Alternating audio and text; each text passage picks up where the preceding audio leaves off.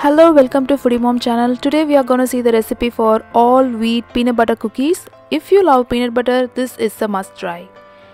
Let's get started with the recipe now.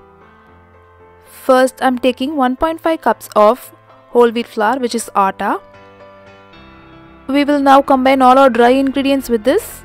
So this is half a teaspoon of baking soda and 1/4 teaspoon of salt. Let's combine them together.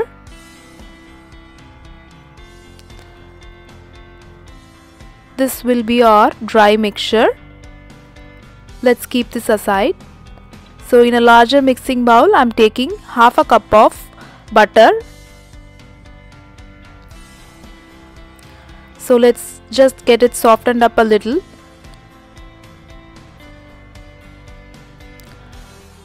I'm adding 1 cup of light brown sugar to this. If you don't have brown sugar, you can add half a cup of Jaggery powder and half a cup of regular sugar, but make sure to powder them before adding.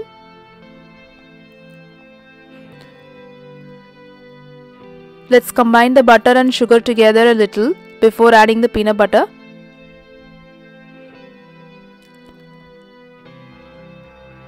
Now that it's mixed, we can add the peanut butter. I'm adding 3/4 cup of peanut butter to this. You can even use homemade peanut butter or store-bought peanut butter. Both works fine.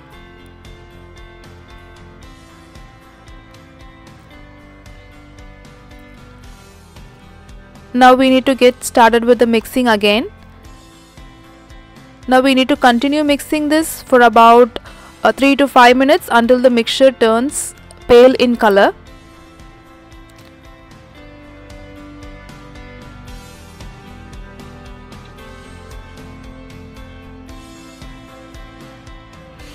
Now you can see that the mixture color has changed slightly pale.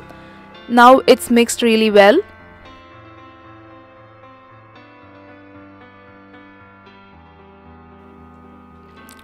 Time to add in our egg. I'm adding 1 egg to this. Combine the egg as well. We need to actually add the vanilla extract now. I forgot and added it at the end actually. So when you are making, add 1 teaspoon of vanilla extract after the egg. Once they are combined, we can start adding our dry flour mixture which we prepared earlier. Just add them in 2 to 3 batches so that it helps to combine well.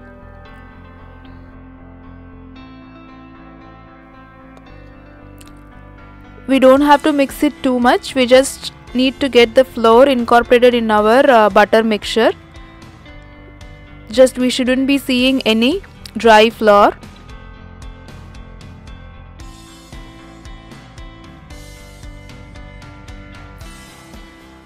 Here goes my forgotten vanilla.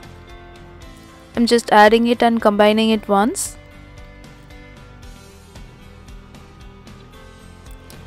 Once it is combined, you just have to bring it together into a ball. You can even use your hands to bring them together.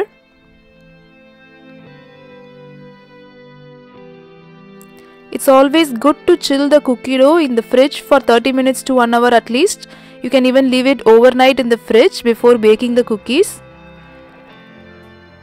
Now I'm going to chill this in the fridge for about 30 minutes. It's ready now. After 30 minutes, we can start shaping them into the balls. Try to always shape the cookies into equal sized balls so that they all bake at the same amount of time. If one is small and one is big, the smaller ones will get overcooked and turn too much of brown color. So it's good to shape them into equal sized balls. While we are shaping the cookies, get the oven preheated to 180 degrees Celsius or 350 degrees Fahrenheit. Now after shaping all these cookies, it's time to give them the peanut butter cookie shape. Use a fork for that. Press it in the opposite directions. This is completely optional. You can just press it with the back of the spoon to get a regular round shaped cookie. Now if the fork starts getting sticky, just dip it into dry flour and go ahead with making the shapes. After making the shape on all the cookies, we can get these cookies baked in the oven for about 15 to 20 minutes until the sides start turning brown. Now you can see our beautiful peanut butter cookies ready.